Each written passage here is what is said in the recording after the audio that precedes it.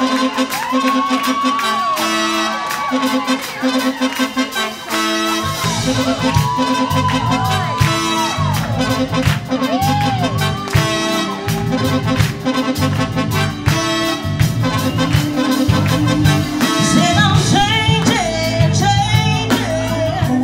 watching Stimulated Sessions. My name's Maggie and I'm here with the salsa Gazele. Oh, hey. How are you doing? Really well, thanks. How are you? Good. You're looking really fancy today. Why, thank you. You got your hair did?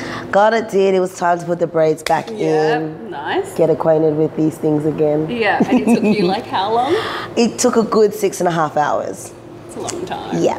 Worth it though. Oh, man.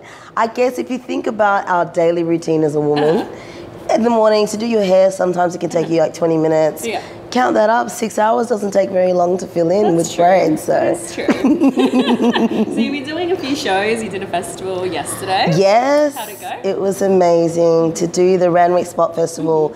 It's such a big festival I never knew existed on our doorstep in our neighborhood, and it was just really nice to do an original set, and the crowd really seemed to enjoy it. Oh, good.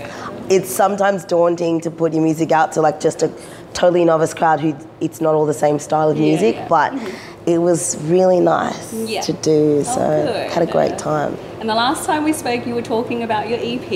Yes. Yeah, I think as an independent artist, you set these timelines and you set these goals, and you go like in like a week or in 2 months, it's going to be done. And so many things happen that either it's money or the crew that you're working with or the availability of the studio, all that stuff comes in that you don't consider. So finally I can say that we've been in the studio with my bands, pulled all the songs down, and so we're in the final stages of mixing. Yay. Hallelujah. Yay, that's awesome. So, yeah. And what can we expect? Like proper soul music? Honestly, no. I think that for me, the essence of what I do is soul, but I like to express myself in couple of different genres, you know, so I would say that what you can expect is feel good. Okay. I love old school, so you're gonna hear some throwbacks to Motowny sounds and throwbacks to party vibes from the 90s, and you know, from the 90s in dance music especially, a soul voice was so prevalent. So that's what I took a lot of inspiration from, and just wanting to just tell a story and the elements of soul, feeling it, connecting to something. That's what I hope will come out in the EP. And last time I saw you was at So Far Sounds performing. Yes. So will it be with the band that you've recorded the EP with? Yeah, so far was with a trio, so this is a slightly larger band. Okay. The guitarist who was there that night, Stanley Wong, he played guitar on the EP. And it's just, I loved having that opportunity to work with these guys because I've known them for so many years. And it's like, wow, it felt like I was recording with family. We knew each other so well.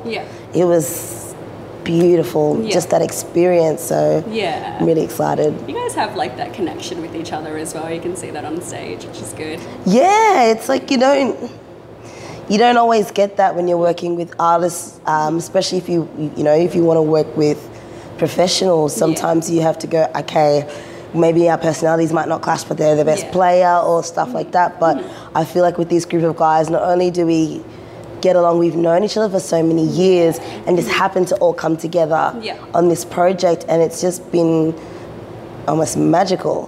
So it's been easy to do it, you know. We all play different roles. Like one of us will bring the food to the gig, someone will forget something, so one of us always has the video equipment. So it's like a community vibe. That's good. And it's really nice that it's like that. Yeah, for sure. That's good. So you normally do backup vocals for Jessica Malbone. Will you still be doing that, or?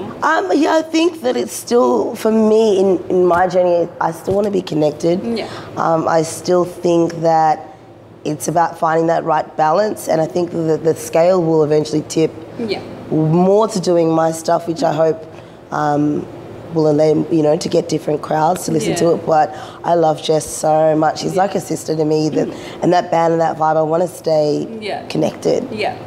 So we'll see. I completely understand what you mean, but I really want you to like do your own thing. And I can see you on stage and you just have like the biggest vibe. Like it's so happy. You have the ability to just make everyone get up and dance and just you're like bouncy. I call it bouncy. I'll take that. That's the name of the new EP. bouncy. I'm gonna get credit for it. I will try and put you in there. Just when you ask for royalties, I may or may not answer the phone. I know what it'd be. Exactly. Just name, title, royalties, that sort of thing. Well, I'd love to. Yeah, I think I just love. Like you said, vibe is so important to me. I love like just feeling good, and I love that people feel something. Yeah. You know what I mean? If I don't care what music I listen to, as long as I can feel something. Yeah. And that's what I do. When I write my songs, I don't go, okay, I'm going to be in this genre, or I'm going to be, you know, this type of person. I said, what vibe do I want people to feel? And that's it. Oh, that's good. See? Well, I'm super excited to hear it. I Thank can't wait you. for it. Do you know what date roughly, or you still? Look, I've given dates before and I have disappointed, so I will say very, very, very soon. Very soon. It's coming out. Awesome. Well, thank you so much for taking the time out. Thanks for having me. It's always good talking to you, girl. I love it. You're watching Stimulated Sessions. My name's Maggie.